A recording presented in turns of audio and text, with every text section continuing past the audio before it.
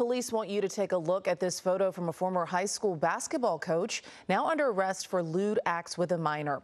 They say this is 36-year-old Gabriel Chavez of Chatsworth, and he worked for Granada Hills Charter High School up until January. But he also has a history of employment and volunteer work with various youth programs throughout the city. Chavez is accused of having an inappropriate relationship with a minor.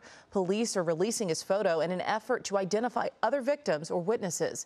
Anybody with information should call the LAPD's Devonshire area sexual assault detectives.